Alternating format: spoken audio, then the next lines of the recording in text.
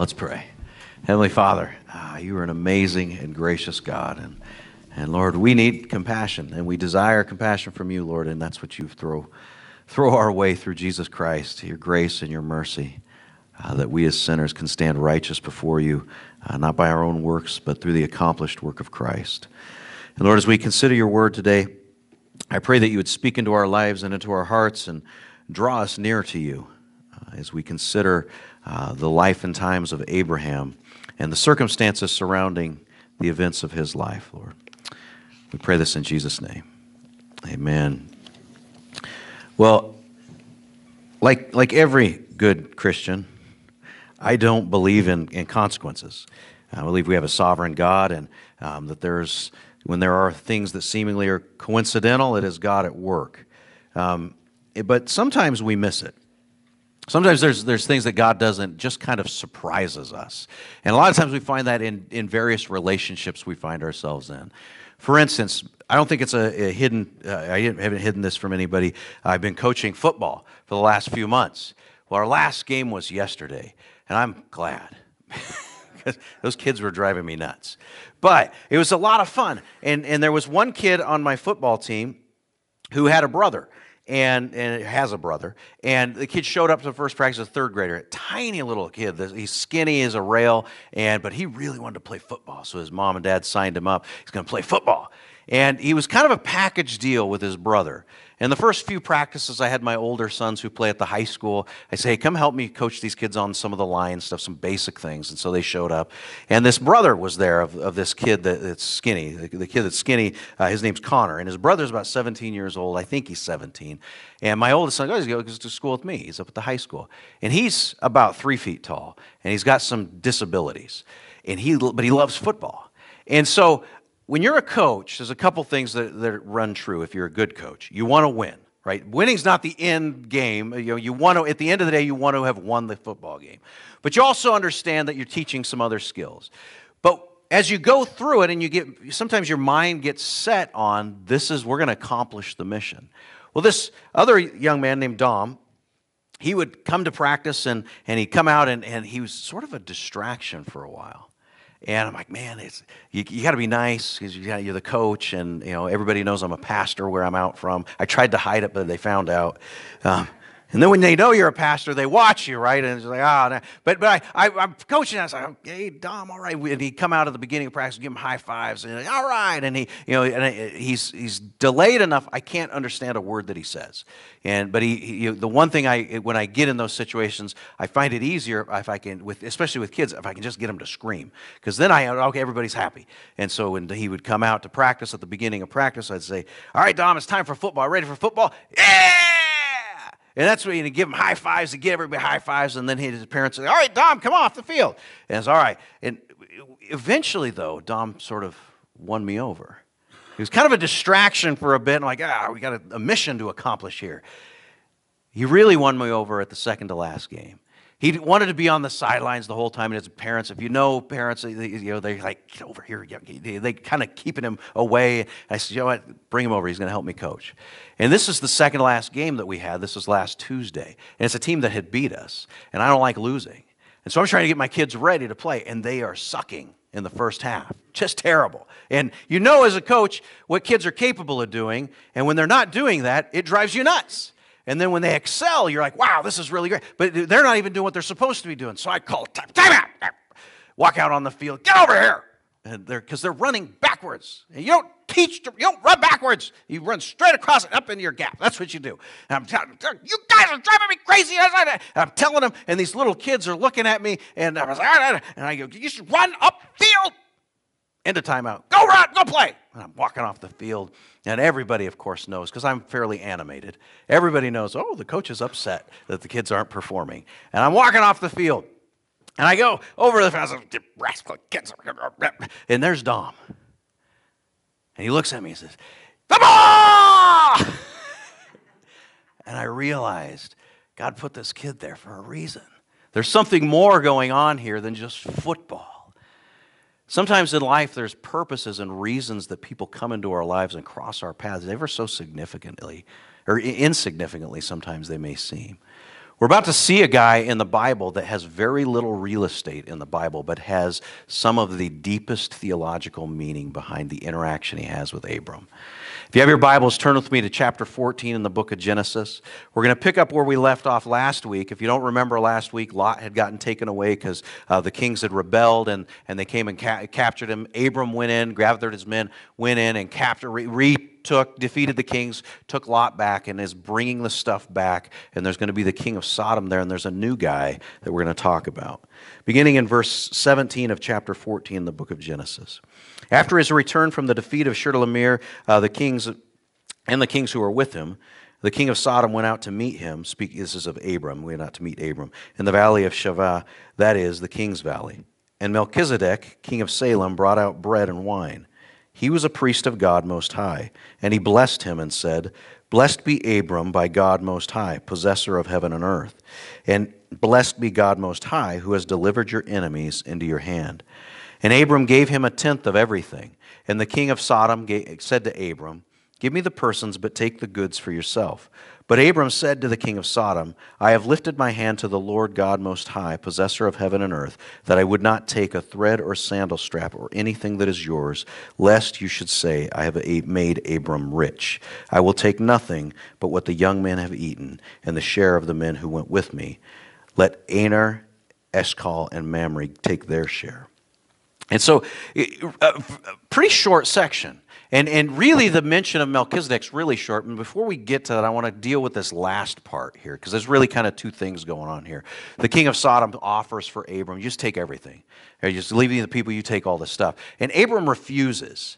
And there's an important lesson in this, because if you remember, we go back to chapter 12 or chapter 13 when Abram and Lot split. There's this weird statement that says the men of Sodom were great sinners against the Lord.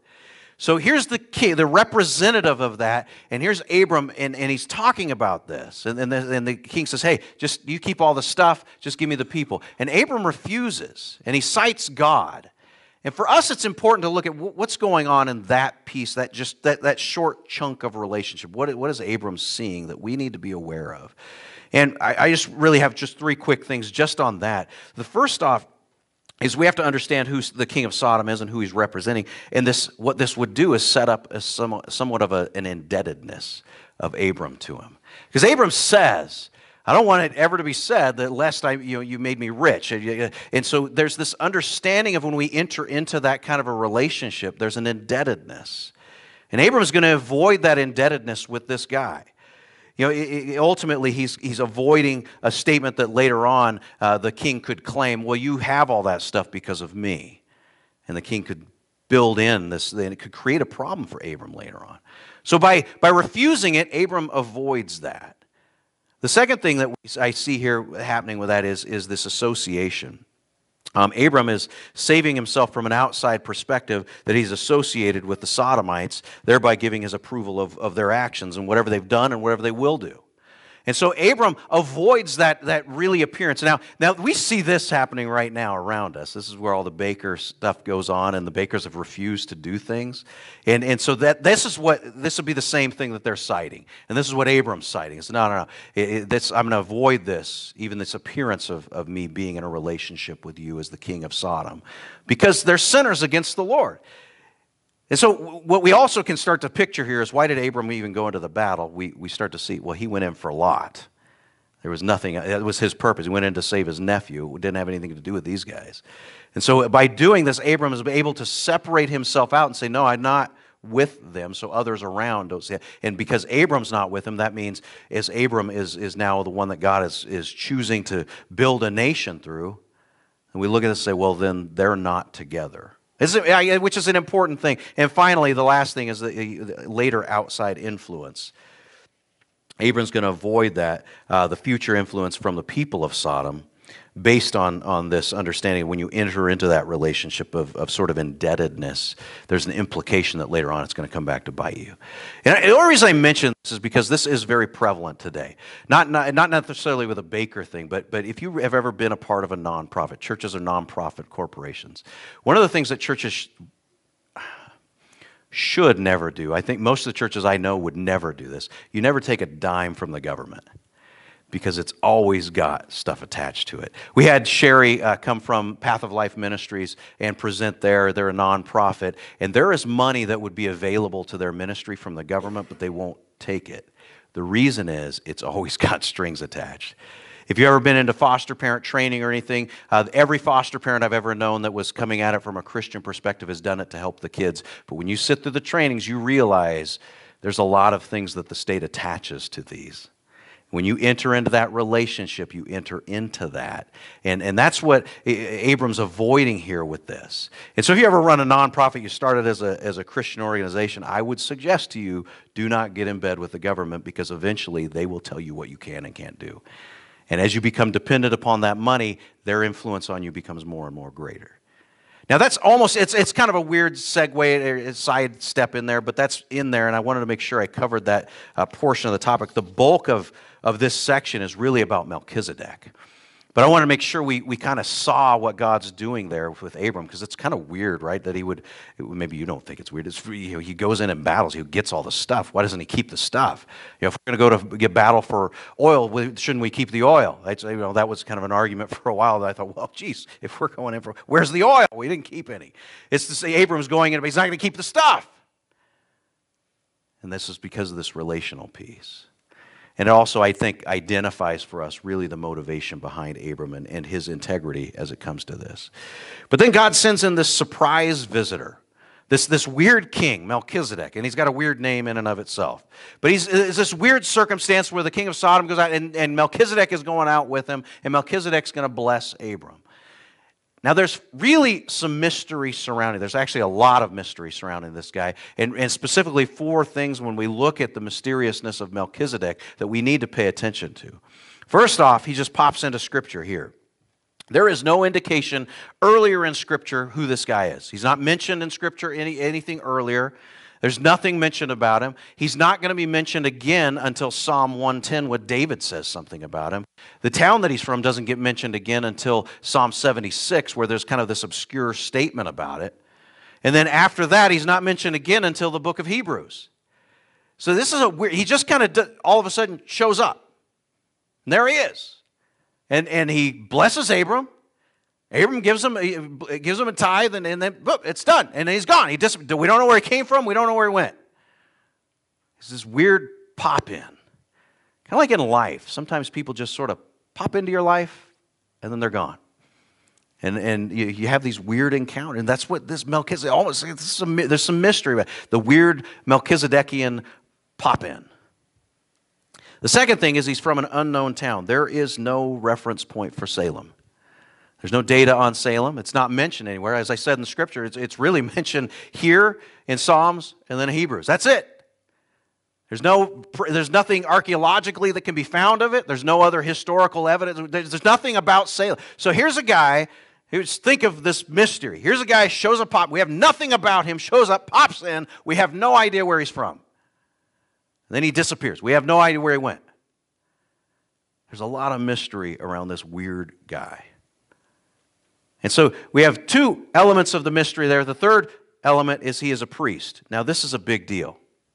Now, we're not Jewish. I don't think you are. Maybe you are, and I just don't know. But the priesthood, for what we understand, doesn't start until the Levitical priesthood is established in the book of Exodus.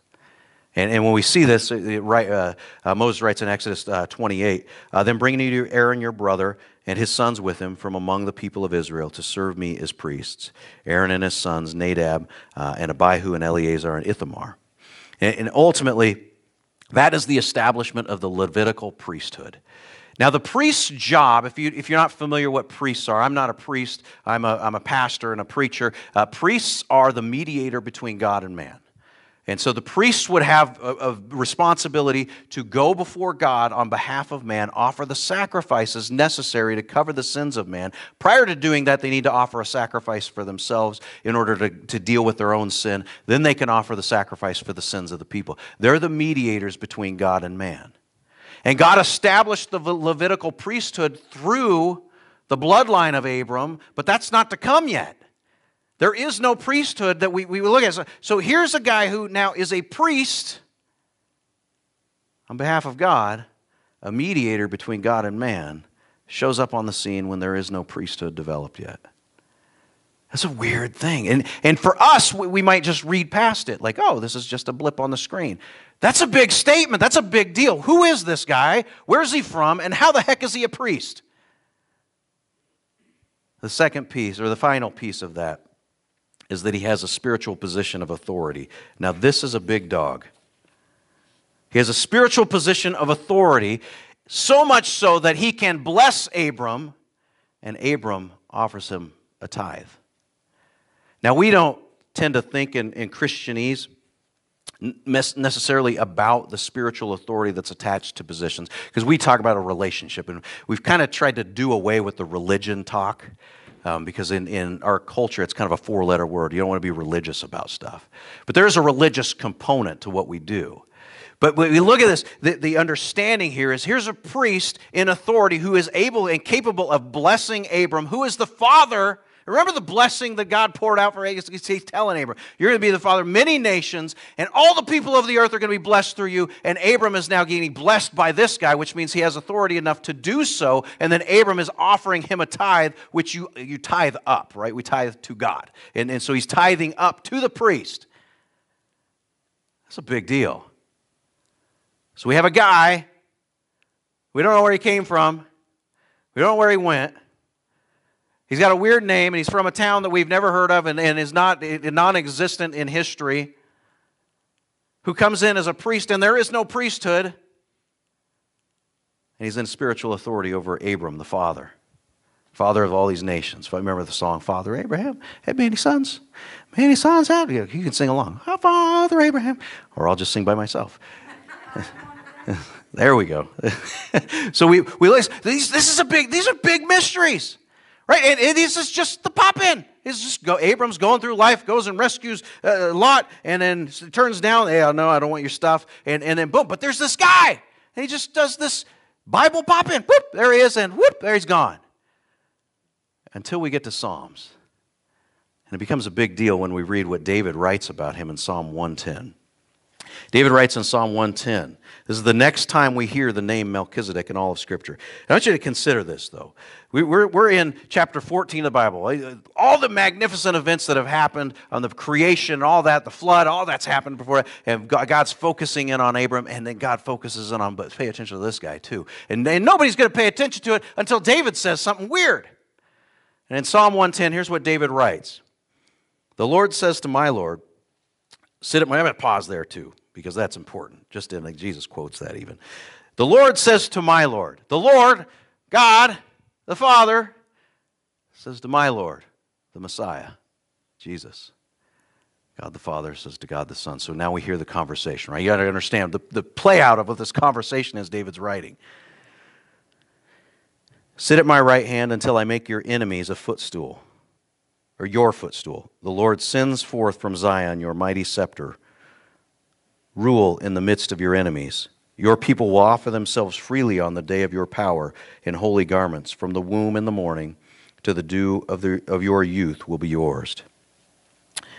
The Lord has sworn and will not change his mind. You are a priest forever after the order of Melchizedek.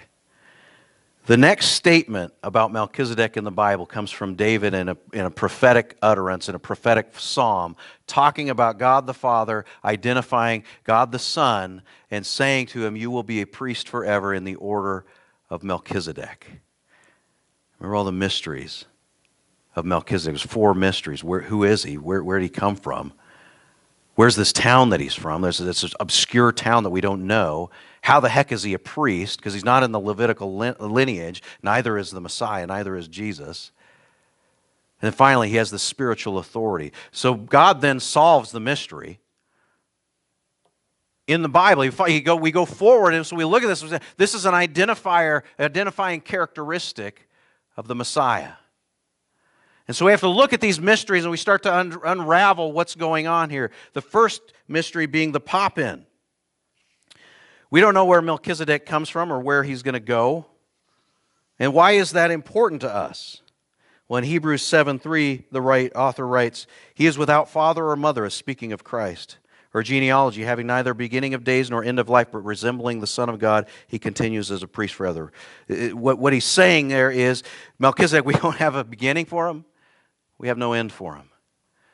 He's resemblance of the Son of God. If you were here with us a few weeks ago, Bill Deller mentioned the word typologies. And in the Bible, there's typological references. There's things that are presented in the Old Testament that are typologies of the Messiah. So when Abraham takes his son up to offer him on the altar, it's a typological reference to what's going to happen with God and God the Father and God the Son. And so here we have this typological reference of there's no beginning point, there's no end point, there's just a pop-in. And what we look at with Christ is there a beginning point? Is there an end point? There is not. Jesus says of himself in John 17 as he's praying to God the Father, I glorified you on earth, having accomplished the work you gave me to do. And now, Father, glorify me in your own presence with the glory that I had with you before the world existed. The glory that I had with you before the world existed. I don't want to get into too much science. The statement there is Jesus is there before the creation. That's what he's saying. Before everything existed. Give me the glory. Bring me back to the glory that I had. My work here is almost finished. I've glorified you among men. Now glorify me. Put me back to the way I was. Give me the glory that I had before it all existed. Something interesting that we have to understand, we have to grasp as we consider this, is really the recognition that ultimately Jesus existed and God exists outside of the creation. And if we don't get that, then we miss a huge portion of it. And even those who are intellectually honest and look at scientific data are now coming to the point of, okay, there's something outside that did all of this. That's where you get, there's this philosophy on the matrix, that we're living in a matrix now. It's this big computer program, and there's some a computer programmer out there named Dave Couch who's running the whole show. Right, but that is kind of a new philosophy that's on the kind of coming in, and that's what many of the folks are kind of but you don't dare mention it's the God of the Bible because it can't be him. But even if you're intellectually honest, you get back to the point of where, well, wait a minute. In the beginning, there's something that started it all. Can we describe that? The only way we could describe that is if whoever that is reveals himself to us. The Word of God is God's revelation of himself to you so that he can be known to you, so that you can know him. Jesus Christ is the revelation of God in the flesh to walk amongst man, to expose himself. This is who I am. That's what this is all about. The entirety of the Scriptures, God's revealing himself in the whole love story that he has about you. Do we know where Christ came from? No. Unless he reveals it to us, we don't know what that's like. Do we know where he went? We know he was killed on a cross. We know he was buried. We know he was raised. And then he ascended. The closest approximation we can get is what David says. He's at the right hand of God the Father right now. And what is he doing? We'll get to that when we talk about what the priests do. But there's more. That's the pop-in mystery. We start seeing, okay, well, it's fulfilled in Christ's pop into the history of humanity. And we have Melchizedek, who has this weird name. Something that's interesting for us is we as Christians, now not everybody has done this, right? But a lot of us as Christians, when we name our kids, we look in the Bible, right? And sometimes we're not very kind. I have a son named Malachi. If you don't know the Bible, you read it, and his name is Malachi. And we call him the Italian prophet. Malachi, the Italian prophet. And it has some kingly references and all that. My parents were not so kind. My parents named me Stephen. Now, you know who Stephen is, right? The first martyr. He got killed. What did my parents think of me? You name him after the guy that gets killed in the Bible. And I didn't know that. I knew I was named after somebody in the Bible until I read the Bible when I got older. And I was like, hey, what is this? You got to name me after the first guy that's killed for the God. What is going on here? You're going to name me, Now, if you're Hispanic, the Hispanics have figured this out. They go straight to the top, Jesus, right? I mean, that's If you're going to have a successful name, Jesus. Now, you just understand when they're talking about every knee will bow, it's not to you, Jesus. It's to Jesus, the Christ. But I mean, if you're going to have a name that's really like, okay, who's the real successor? You go with David, the King David. That'd be a good one. Or you go, Jesus. I remember the first time I saw that. I'm not very culturally sensitive, as you might guess. And I read it as, Jesus, who's Jesus? I thought somebody was playing a joke because I'd never seen it before. And there's some dude named Jesus in the class. Jesus. And then his name was Jesus. But I thought, man, you're going to give a name, give that name. Don't give, now you might give the name after today, Melchizedek. If you're here and you're going to have a kid, you might, hey, Melchizedek, that's a pretty good name. Now you don't know what it means. The author of Hebrews describes for us what it means. You can go into the Hebrew itself and look at it, but the author of Hebrews incorporates this and lets us know. For this Melchizedek, king of Salem, priest of the Most High God, met Abraham after returning from the slaughter of the kings and blessed him. And to him Abraham apportioned a tenth part of everything. He is first, by translation of his name, king of righteousness, and then he is also king of Salem, that is, king of peace. His name is King of Righteousness. He is the King of Salem, which is the King of Peace. Who is the King of Righteousness and the King of Peace? It is Jesus Christ. Even in the name, God is saying, this mystery is resolved. You have to know who He is.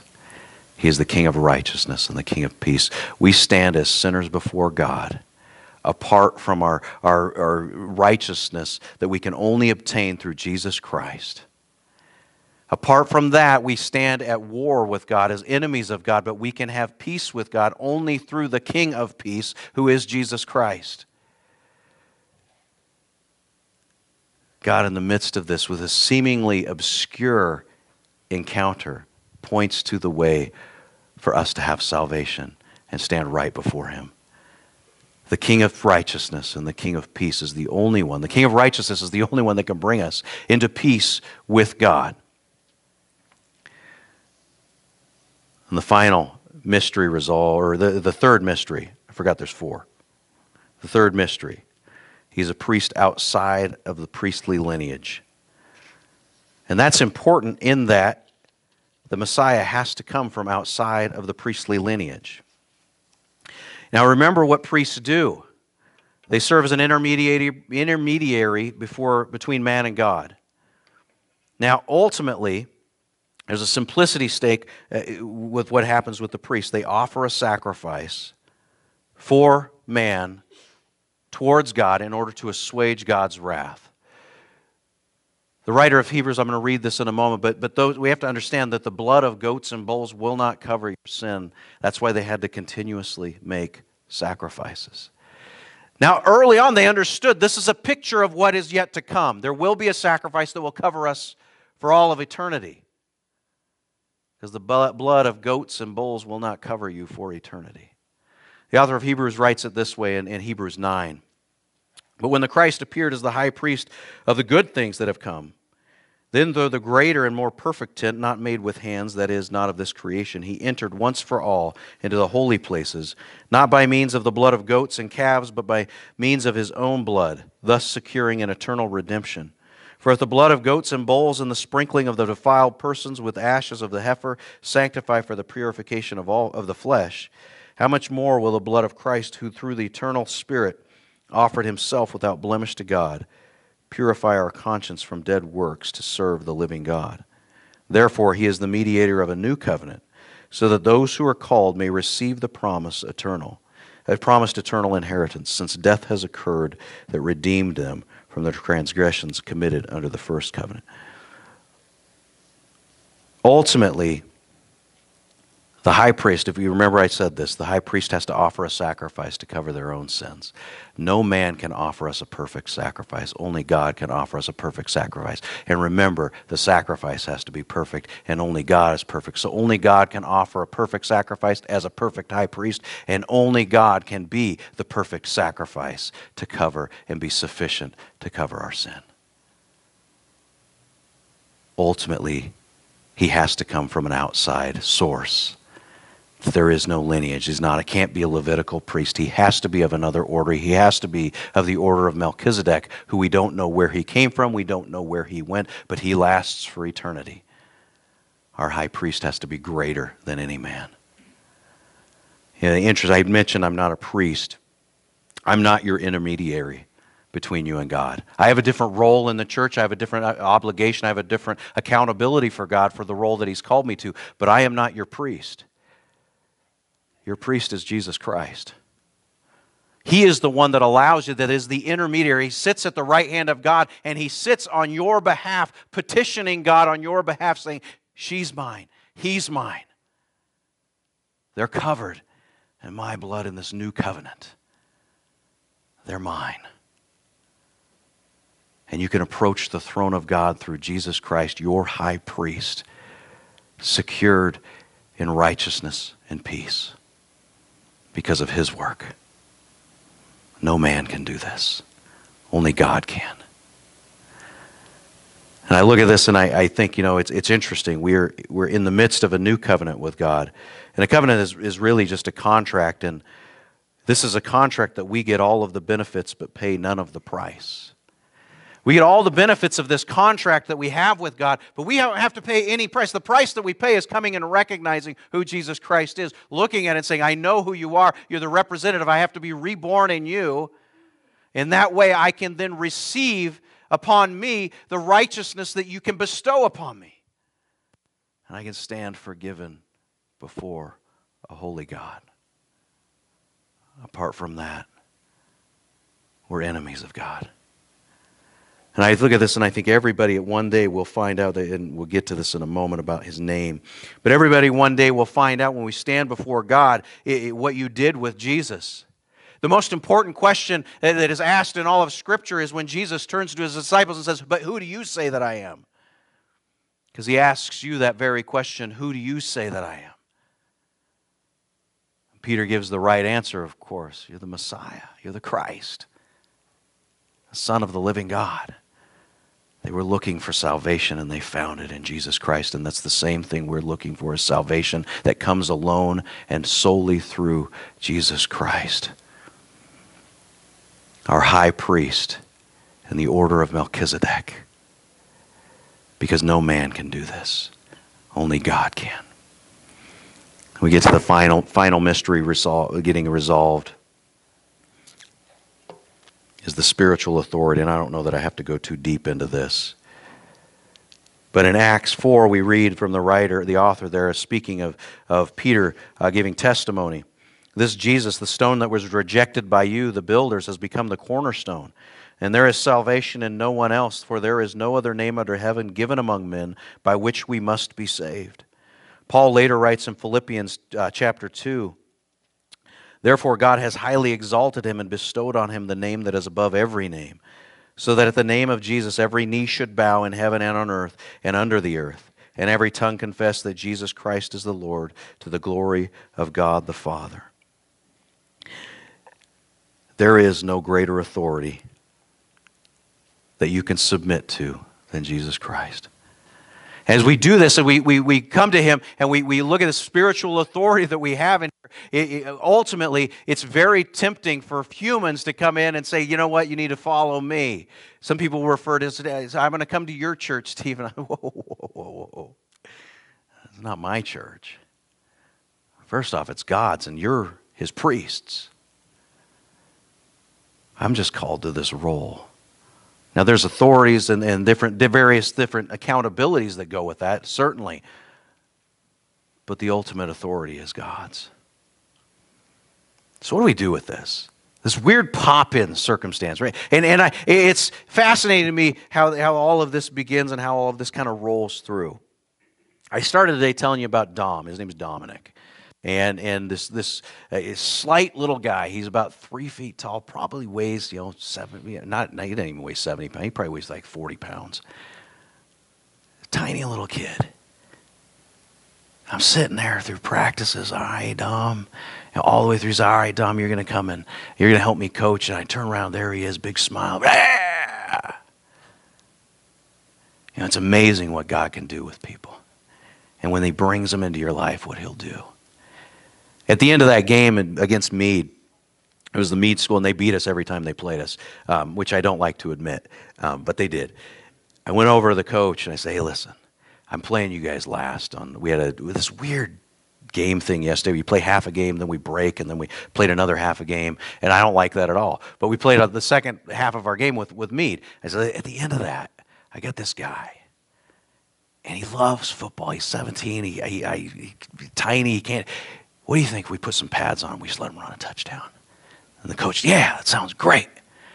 All right, we're going to do this. And I let the team know because we had practice on Thursday. And Dom, it didn't process. He didn't know that we were actually, we had him run, and he's got the ball. The ball is bigger than him, and he's running with the ball, and he wants to throw it. And we're, no, Dom, you got to hang it because we're trying to get ready for him to run this touchdown. And we're thinking, and first I thought, well, we'll start him at the 50, and then I saw what was happening. I thought, we better start him at the 10 just to make sure he gets in there. And so then we were like, okay, so we got it down, and the team knows what's going on. It didn't process for him. He didn't know exactly what was happening. Talked to his mom. His mom's crying. Yeah, it's going to be so great. And so I talked to him. Saturday comes. We're standing there. I go over to the coach to make sure he remembers because I don't want this kid getting laid out in the middle of a field. That was my big fear. We're going to send this kid around, and some really zealous kid's going to, bam, knock Dom out. And I'm like, oh, my gosh, we killed him. And so, okay, the coach, yep, the refs are all into the game. Ref blows the whistle. It's one last play, and that's the call. Now we're at the 50-yard line. I'm thinking, we got to move it down because he's not going to make it. Nope, you're going to go from right here. All right. So everybody gets ready, and our quarterback, who's my son, turns, and he hands the ball off to Dom, and they're running. And Meade, these kids are hamming it up. They're playing it great. They're diving and missing, and Dom's running, and his helmet is way too big, and it's bouncing all around his face, and he's running with the ball, and he's looking over at me, and he's checking what to do, and I got another coach out there helping him, and he's looking, and he gets down to the end zone, and he doesn't know he's made it, and the coach says, spike the ball, Dom. He spikes the ball. Do your dance. He starts doing his dance. Everybody starts dancing on the field. The whole Meade side, everybody's screaming and all. Ah! The refs are out there dancing. We'd just been yelling at the refs a minute earlier. Now they're dancing, and everybody's having a great time. And Dom's, A chance encounter. A kid that initially I thought, boy, what a distraction. But God had something much bigger at work. It just took eyes to see it. Melchizedek appears as just a weird pop-in, but there is so much tremendous and rich value about your salvation that God was working out in the midst of this mysterious pop-in. In our lives, there are things that we have to be aware of and need to be able to see. Can you see what God is doing right in front of you? Sometimes it takes and it requires of us the effort and energy to look. But let me tell you something. There is no mistaken things. God is the king of utilizing every resource. And whatever circumstance you find in your life right now, He is at work, drawing you closer to Him, revealing Himself to you. Can you see it? Sometimes it's just a little kid with too big a helmet who can barely run with the ball. And when you ask him about football, all you get is, yeah! But God's doing something magnificent. Let's pray. Heavenly Father, you are an amazing and gracious God. Lord, I thank you for Dominic and sending him with such an awesome message. I thank you for your word, Lord, and this obscure reference to Melchizedek, but how much you have packed in to such a small amount of space so that we recognize you are constantly at work. And Lord, I make note that the king of Sodom was right there and did not see what was happening. But Abram, your servant, did. I pray that we would see what is happening before us. See your hand at work. See your revelation of yourself to us, drawing us deeper. And Lord, in the midst of that we would reveal you to others through our encounters with them. And God, I pray this in Jesus' name. Amen. Well, have a fantastic week. You have plenty of time if you want to fellowship and hang out. I think there's a bunch of coffee back there. Grab some.